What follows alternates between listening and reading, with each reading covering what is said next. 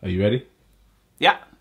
Hello there everybody. On behalf of the temple, I would like to say a big thank you to Dominic, a big thank you to Layla, a big thank you to vodka, and a big thank you to ecstasy.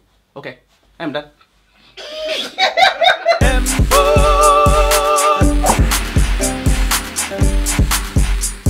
Jack Zulu, Koolay Rockstar, and Scru. Reggae Reggae Man.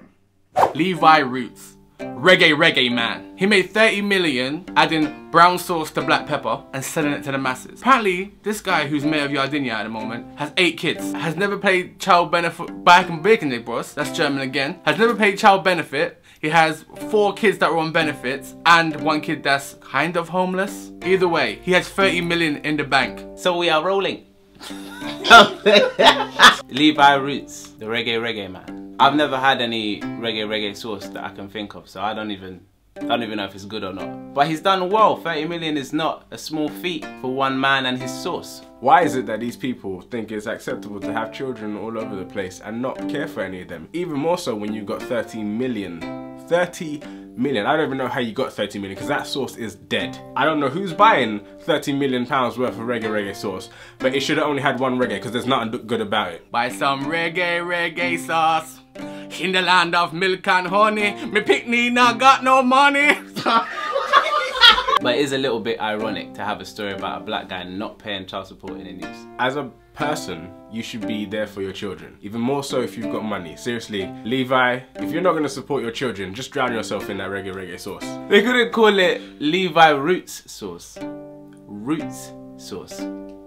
Kunta Kinte. Kunta, no, Dobby. Roots sauce. Every whip tastes better than the last.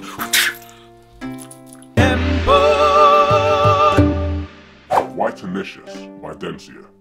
So there's this product called Whitenicious, as if it couldn't be more African sounding, by this African artist called Dencia from Cameroon. But she also represents Nigeria, whatever that means. It is for scars, acne, and other types of dark spots on your skin, and it's supposed to heal them. She's been slated for this product because it's basically a whitening cream. But it also did sell out in the first day. If you check the link below, then you can see how effective this cream is at curing darkness. With just 1 week's use, it will turn this to this. You see, I used to get bullied in school for being black. So boy, I got some of that cream, boy, and now I'm living that life. Why would you want to be anything but black? It's a sad day. Another instance of somebody not being happy with who they are. And it's not even like she tried to get a little bit lighter. She went 50 shades lighter. She said, I'm not black anymore. And she's not even really a color now. Like, there are white people that don't look like that. What were you thinking? And there I was, wondering what the hell everybody was on about. So I've been using Whitenicious for the past 3 months. I ain't seen no difference. I don't think it works. I want my money back. Black people, stop it. I see yardies all the time, African women all the time. You don't see African men so much, do you? Nah, no way. But them Jamaican men, Vibes Cartel, what? Come on, just people, please. Stop it. There are meant to be white people here, there are meant to be black people here. We don't all need to be the same shade. Calm down. My name is Dencia. I am from Cameroon, but I represent Nigeria. Don't even call me if I'm not from Cameroon, no. First of all, I don't know if I want to be black or white or from Cameroon or Nigeria. I have no clues. I just want to wear a blonde wig. Blondes have more fun. I don't know what fun that was because I was not even African, right? Hello. I'm Dencia. Yes, I'm a white woman now, as you can tell. I used it on my vocal cords and now I speak like this. Have you not noticed? The way that we do business here in South Africa is we sell black to the white people and we sell white to the black people. When your skin is white, you are simply the best. People need to stop this bleaching thing. Bleaching is, I don't understand why people still do it. I know why people used to do it. I understand what that was about. I don't support it, but I understand what it was about. But like, you know, black people, Filipinos, Malaysians, you know, just need to look like what you look like and stop trying to be lighter and whiter because it's not what you look like. about white people at the time. Team Saint-Tropez? No. As Dan said, stop it. There are people out there with vitiligo who are changing colours and they can't help it. You all need to stop it because you are just spitting in the face of these people with a naturally occurring condition. Behave yourselves. When is the right time to fart in front of your partner? Me personally, I mean, you go to the bathroom, let them off. Don't be letting them off around me. I'll tell you one story actually. I had a naked girl on my bed. I'm coming over. She starts giggling, right? And I'm thinking, what's so funny? My penis not even out yet. What's so funny? She starts farting like. And she's giggling. But as she's giggling, more farts are coming out. And she's naked. She hasn't got clothes on, in my bed, and she's farting raw. I actually kicked her out. I said, it's not even funny. My face so straight, she's like, come on. I was like, no, it's not actually funny. Because what you don't understand is, those are sheets I have to sleep on. And they have your farts encrusted in them. I'm not about that brown life, boy. I told her to kick out. She didn't get no calls back from me because that's sick. Why do I want to smell your guts? When God said let there be light, he also said fart. Let it free. Bask in the ambiance. If you are going to be in a relationship with somebody, you should be yourself. And farting is a natural part of being a human. In fact, it's a natural part of the world. Alright, before I even answer this question, I need to let you lot know something. There's different categories of fart, you know what I mean? Farts have origin. Some come from your belly, some come from trapped wind, and some come, you know, from the dirt. That's the best place for the dirt. Once you've let one go, or even if it's en route, you kind of know where it's coming from, but you can't share every fart. You can end a relationship that would otherwise have been fine because you shared a dirt fart. You don't share dirt. Yeah. I don't care how long.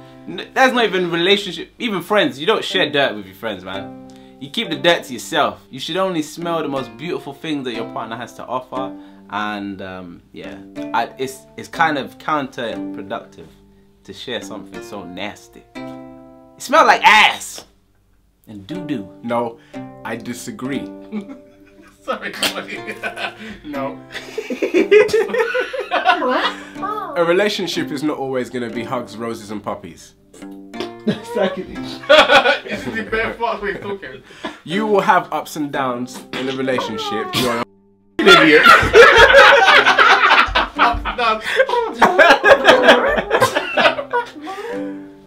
Please continue. If you're gonna be with somebody, you have to take them for what they are, good and bad. It's like marriage, for better or worse. And if you can't deal with the worst at the beginning, you're never gonna be able to deal with the worst. So don't hide that. That doesn't mean you go and fart on their head. That's an entirely different situation. But just let it be. Do me a favor. Think about the sexiest celebrity in the world that, oh, you're like, oh, this guy's so hot, or this girl's so hot. Now picture their face like this. Like that, yeah, like what? And then just picture them farting, just. How disgusting is that? Are they sexy anymore? That's what I, oh man. That's what I thought. They're not sexy anymore. That's why you should never fart in front of your partner. Don't listen to this guy, you know who I'm talking about. He's like, day 1, day 2. Day 3. No bass. No bass. Then you got that day 4 one up. You know that one, innit? I don't get people like that. I don't need to smell your guts the first day. Can you imagine the girl's like, oh, you know, finally going on a first date, you're in Nando's, she just cut. Nah, every time she cuts into the chicken, it's like, it's disgusting. No one should be farting. Just go to the bathroom and let them off. But then again, if you're in a hotel room and they can hear you, that's what you gotta do. Like, you put the shower on, they can't hear you, then let them off with it. That's what I have to do because mine's allowed. Okay, I'm done. This week's sacrifice, Snoopzilla. So this week's sacrifice is Snoop Dogg, Snoop Lion, Snoopzilla. I am not saying that this guy cannot make good music, so don't confuse me. I'm saying he needs to leave the entertainment business alone. He needs to stop. That's all. I think that Snoop just needs to decide who and what he is going to be. How many names has this guy had? I don't know whether he has schizophrenia or if he's just smoked himself crazy, but every 2 weeks he is somebody else. Snoop, who are you? Do you know anymore? Snoop's gonna start using that bleach cream and be some rock artist next year. He just needs to stop now. Forget the Zilla stuff. I like the funk stuff. The hip hop stuff, fine. But I'm still mad for the Lion stuff, man. When I see him going to that Rockstar territory, I was like, do you know what, Snoop? Even you don't want to go Yardinia. You really. Oh, okay. He started singing, and then I can't forgive him for the reggae. I can't. I just can't. So watch next year do the Bleach and the Rockstar, and watch. So there I was in the 1920s. Snoop Dogg was making music. Snoop was making reggae before reggae existed. Bob Marley is the reincarnation of Snoop Lion. That's the truth. Snoop's like 150 years old. Obviously, Snoop's been doing this forever. I am Snoopzilla. I am from the prehistoric era. I was riding dinosaurs like a boss. For shizzle dizzle, I'm Snoop. What's with this voice? You sound like Mickey Mouse. That's how you speak sometimes. Woohoo! For shizzle, kids. Wait. I'm going.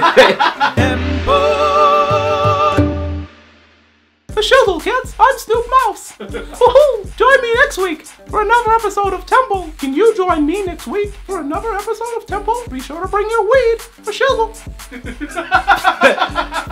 And there I was, hoping you'd come back